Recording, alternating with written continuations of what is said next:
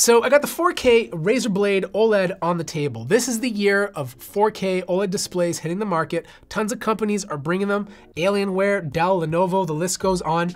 But as great as they are, this video is more about whether or not it's the right purchase for you. Now, don't get me wrong, OLED displays, especially 4K ones, are absolutely gorgeous. Like, I remember the first time looking at a 4K OLED display after staring at an LCD panel. My eyes literally had eyegasms. In fact, I had to walk away and have a cigarette because that's how amazing it was to look at. And I don't even smoke.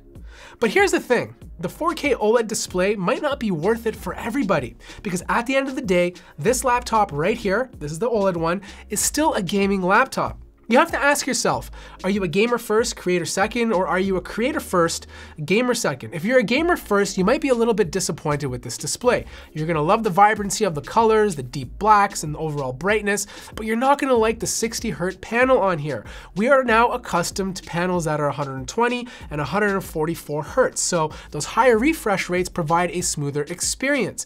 Even though you're still getting the same frames per second as the regular 144 Hz 1080p display, it's gonna feel a little bit slower to you because you are used to those higher refresh rates. The other thing to note is that even if you do go 4K OLED, you are moving to a glossier display. This means you're gonna see a lot of reflections in the display compared to your typical matte panel. And if that's gonna bother you, especially if you're outdoors a lot or in a very bright environment, you might find the glossy panel to be a little bit too overbearing. In fact, I had it right beside a MacBook Pro, and this display happens to be a little bit more glossier than the display on the MacBook Pro. It just means the coating they're using is not as intense. The other thing is battery life. You think with an OLED display, you would get better battery life because when colors are dark or black, the pixel is off, which means it's not consuming battery.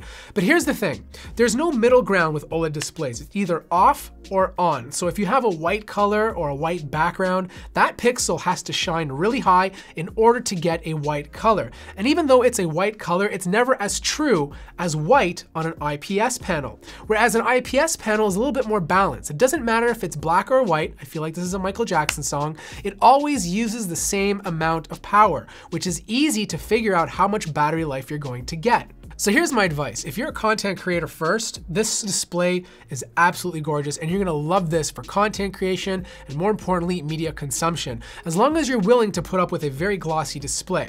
However, if you're a gamer first and everything else second, I honestly think you should stick with the 240 Hz or 144 Hz panel. The higher refresh rates, the matte display are overall more appealing when it comes to gaming. Now, if you're someone buying this for the office, I don't recommend OLED at all. You're gonna be staring at white screens all day, especially if you're doing productivity, and the battery life is just gonna take a hit. But for everybody else, OLED is here. I'm glad to finally see it, and I can't wait till we actually get 4K 120 Hz OLED displays. I think that will be very special. Anyways, if you enjoyed the video, hit the like button. If you're new to the channel, subscribe, and I'll see you guys in the next video.